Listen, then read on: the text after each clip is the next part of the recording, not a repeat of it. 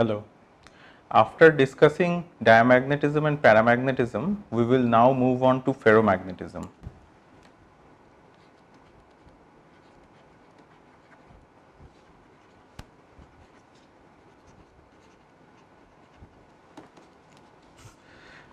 Ferromagnets have spontaneous magnetic polarization. That means they have a magnetization in the material even without an external magnetic field.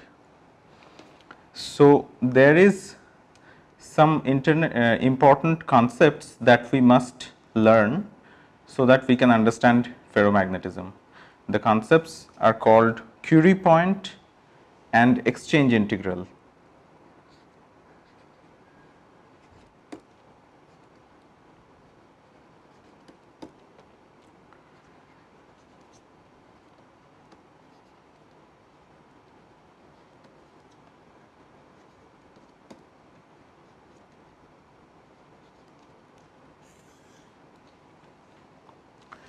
If we consider a paramagnet with a concentration of capital N number of ions with spin S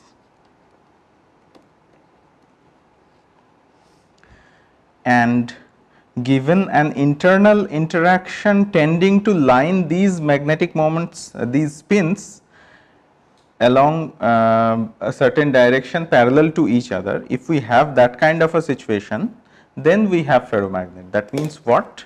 Let us consider n equals 2, normally they are randomly aligned in any direction. If there exists an internal field in the system that would try to make them line up parallel to each other. If that kind of an internal field exists, then all the spins will align along the same direction and then we will call it a ferromagnet. Of course, this is an oversimplified description. Ferromagnet is not that simple that always all the spins are aligned along the same direction, but to begin with, this would be the first order description of ferromagnet. Okay, if we have that kind of a field, we can call this internal field as exchange field.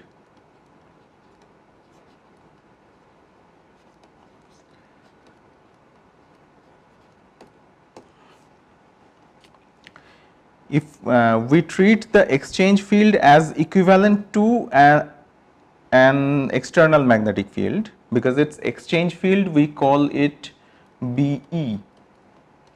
E for exchange, and applied magnetic field we call BA.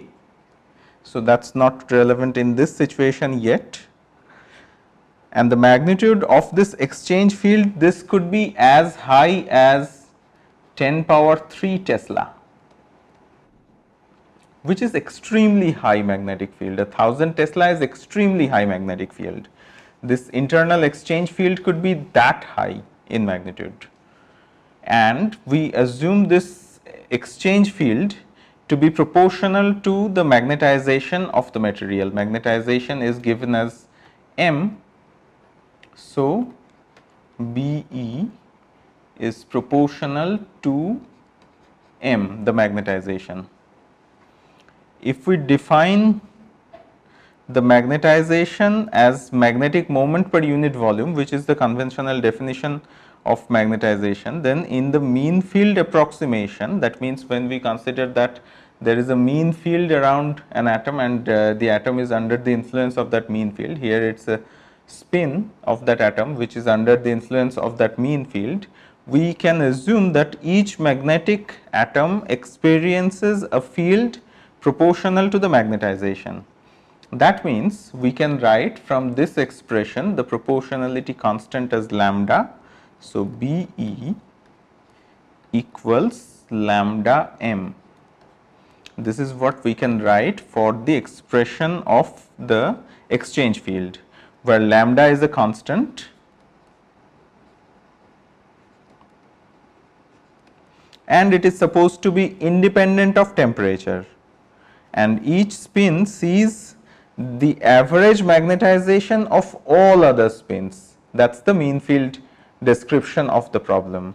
In reality, it may see only nearest neighbors. One spin doesn't see every other spin in its surrounding, rather the nearest neighbors, few nearest neighbors. That's all it can see, it can experience. But our simplification is good for first look at the problem. Now we introduce Curie temperature.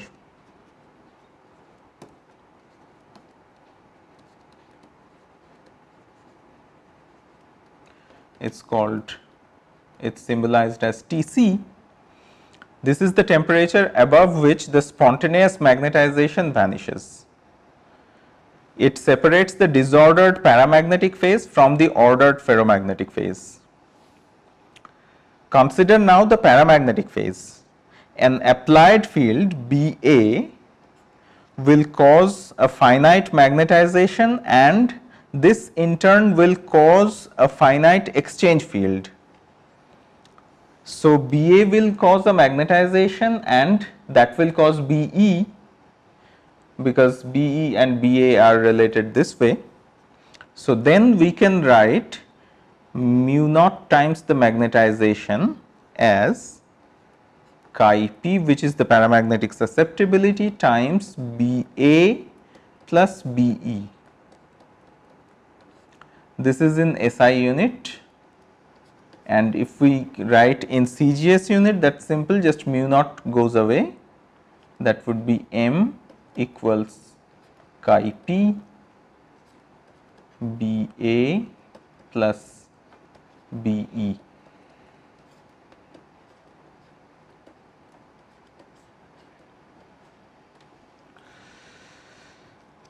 Okay, if we have this kind of an expression, which is the obvious expression according to the definition of susceptibility, then the magnetization is equal to a constant susceptibility times a field only if the fractional alignment is small. If we have all the spins aligned along one direction, then this expression does not hold good.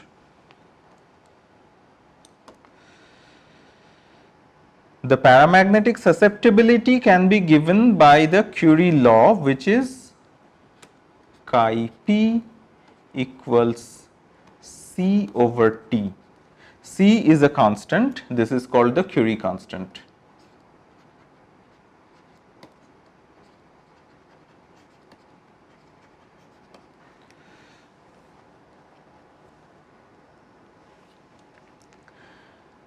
So, now we can find that magnetization times the temperature, this can be given as C times BA plus lambda m. This expression we can find by combining all these expressions that we have. This gives us m equals chi times BA plus BE, and BE is lambda times m. So, putting all that together we get this, and once we get this, that means that leads to the expression for susceptibility chi being m over BA, and if we do that, we would find we can write it as equal to C over T minus C lambda. This is of course in CGS units. This is an important expression. The susceptibility has a singularity at T equals C lambda, as you can see from here. If T equals C lambda, then the susceptibility would diverge. At this temperature and below, there exists a spontaneous magnetization, because if chi is infinite, we can have a finite magnetization for no applied magnetic field, zero magnetic field externally applied. So, this expression leads to another expression for chi, which is C chi equals C over T minus Tc. As we argued that C lambda is the temperature, Curie temperature Tc. Therefore, we can write it this way,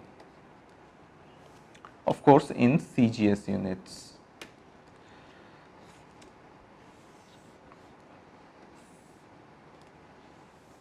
This expression describes fairly well the observed susceptibility variation in paramagnetic region above the Curie point.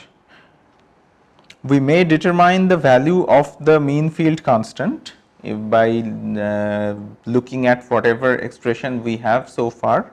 Lambda is given as Tc over T from this, which is thrice Kb Tc over n g squared S times S plus 1 times mu b squared in CGS units.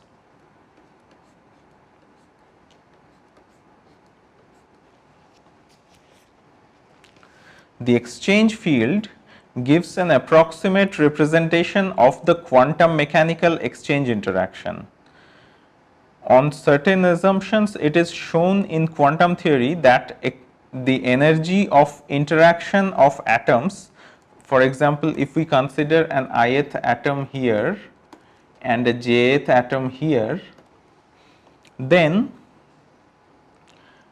ith atom has a spin Si, of course a spin vector according to classical theory, Sj spin vector here, where J is Si and Sj are the spins of these two atoms. Then they have the exchange energy U equals minus twice J Si dot Sj.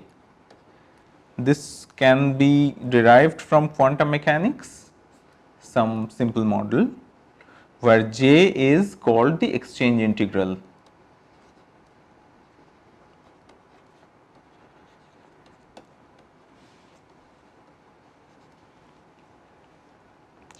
This is related to the overlap of the charge distribution of atom I and atom J, and this model, this expression for the exchange interaction is called the Heisenberg model.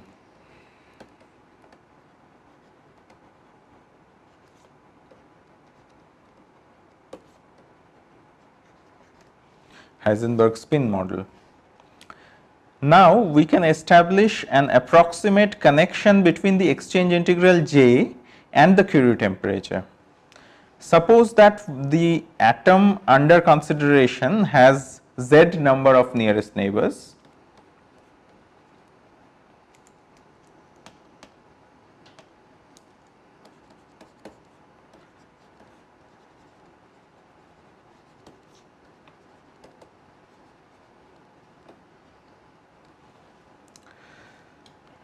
And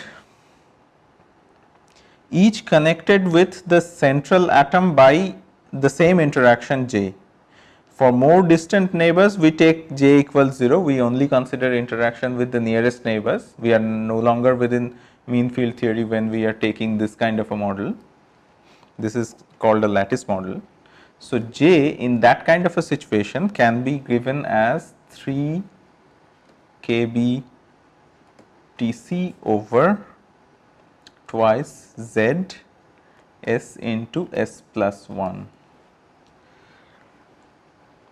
So, this is about our discussion related to ferromagnetism.